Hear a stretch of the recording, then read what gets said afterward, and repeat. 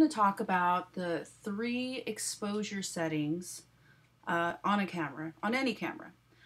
If you can learn how these 3 things work and work together, you will be able to use any camera that you come across, from old school to new school. These are really the very, very basics of how image capturing works and exposure for your cameras. So the 3 things are going to be aperture, shutter speed, and ISO. So first I'm going to start with aperture. Aperture is how large the hole is that your lens is opening up to. So when you have a lens on a camera, you can usually control how big it will open up. Now on our smartphones, unfortunately, we cannot control that. There are some models that are starting to come out with 2 different lenses, so you can choose between the 2. But if you don't have a lens that's sticking out of your camera, you really don't have much control over this. Some of the point and shoot cameras, you have some control. It will go usually from, let's say, f4 to f8, but you won't have the full range. Only on DSLRs and old school film cameras and such, we really have the full range of apertures available. But it's still really important to understand how aperture works in your photographs. So if you can see here, we have f1.4, and I know it's a little bit confusing at first, but the smaller the number, the larger the hole is that your camera is going to be opening up to. So 1.4, smaller number, larger opening. And as you can see from this little graphic here, the person right here is sharp and then the background is all blurry. So when you see those portrait photographs where the background is completely blurred out, they're using a large aperture as f1.4, 2.0, 2.8, 4, and this is letting more light into the camera. And we'll get a little bit more into that next week. But for now, we just need to focus on learning how and remembering that a larger aperture is going to be more of a blurred background. Now, if we go to this end, a smaller aperture means that everything will be pretty much in focus, from someone that's really close up to you to the things that are in the very background. So this is more used for landscape photography, where you want that flower in the foreground to be nice and crisp, as well as the mountains behind it, and the clouds and all of that good stuff. So next, let's go down to shutter speed. Shutter speed is how fast the shutter on your camera is opening up. And when it opens up really fast, it's letting less light into the camera. When it's opening up slower, it's letting in more light. Now here, 1 second, this is what the little marks here mean, 1 second. That's a pretty long exposure. This means half a second, quarter of a second, eighth of a second, all the way to 1/500th, 1,000th, 1/2000th of a second. And these are all fractions. So 1 second is going to be a lot longer than 1/2000th of a second. Okay, so as you can see from the little graphics up here, the longer your exposure is, the more you'll be able to show blurred motion. And you might think, well, when would you like to show blurred motion? Well, there's a lot of times. One of the most popular times is when people are shooting photographs of waterfalls and they want that really flowy look for the water. So you would go with a really long exposure. And let's say for sports, you want to freeze the action, so you want to go with the fast shutter speed. When you go to a longer shutter speed, you usually want to go to a tripod. You're going to be safe usually at 1/60th of a second or faster. I know this one says best handheld, but you know, for most cameras, I think that 1/60th is good.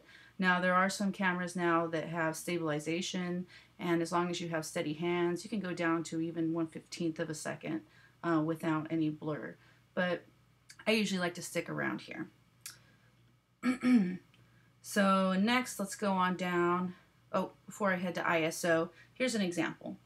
All right, so this image I took using this really handy website called camerasim.com, and I'm going to take you guys to it next week and really start talking about how all of these settings work together. But just to get an idea, so this was using a small aperture. So if we go back up here, we have our small aperture. And so we have a nice deep depth of field. So the depth of field means how much of the field of view, how much of the view of the scene you're seeing is actually in focus. So if you have a deep depth of field, everything's going to be in focus. If you have a shallow depth of field, only the main subject is going to be in focus. The thing that you are actually focused on. Okay, so here we have small aperture. Okay, so we have a deep depth of field. She's in focus. The background's pretty much in focus. We can see all the stuff going on back here. But at the same time, I had to use a slow shutter speed. And so you could see the motion of the little pinwheel that she's holding moving around. Okay, so let's go back up here to shutter speed. We have a longer shutter speed, and I believe that photo was around 1/30th of a second. So you're seeing motion. And this is going to be really dependent, how much motion you see is dependent on how fast your subject is moving. It's going to be different, you know, if someone's moving kind of fast or super fast. So there's not one set rule on what's going to be blurry and what's not. Okay.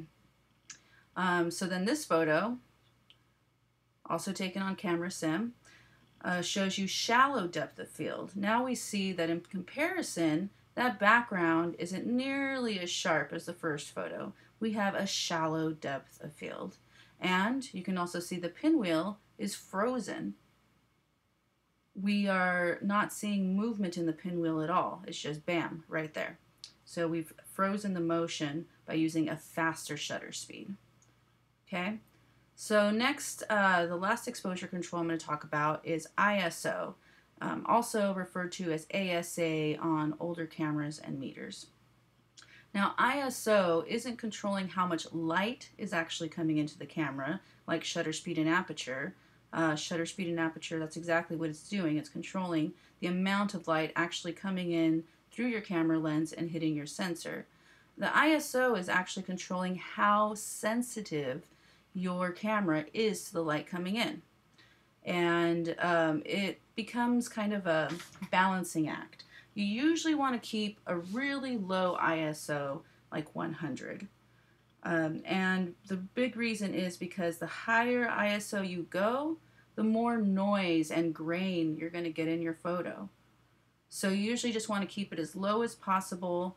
Really, it comes into play when your aperture and shutter speed aren't letting in as much light as you need for a good exposure. And so you need to take your ISO up to let more light in and get a good image. A well-exposed image, I should say. Now I know that might sound kind of confusing, and there's a lot of new terms I'm throwing around, but you'll get used to them. You know, it'll become hopefully second nature to you after a while. All right, so here I took a picture of the Fresno City College Library at different ISOs. Okay, ISO 100, 400, 1600, 3200, 6400, 12,800, and 25,600. All right, so you can see, especially when you get over here, that we start getting this grain happening, what some people call noise, and it starts getting even like a color shift happening. And for online images, you know, I mean, you really can't see the difference on 32, 64, even 16. Now, if we were printing this, if you printed a photo at each one of these, you would be able to see it a lot more.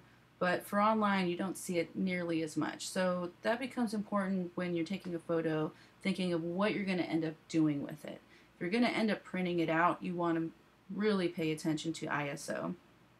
Now, on most of your phone cameras, the ISO is just set automatically by your camera depending on the lighting conditions. And going back to camera phones, the shutter speed is also dictated by how much light there is. So if you're shooting on your phone and you have no control and it's just doing its automatic thing, if you're out in the middle of the day and it's super bright outside, your camera is probably going to go to a higher shutter speed. If you're inside or it's getting darker, it's going to start going to a lower shutter speed to let more light in.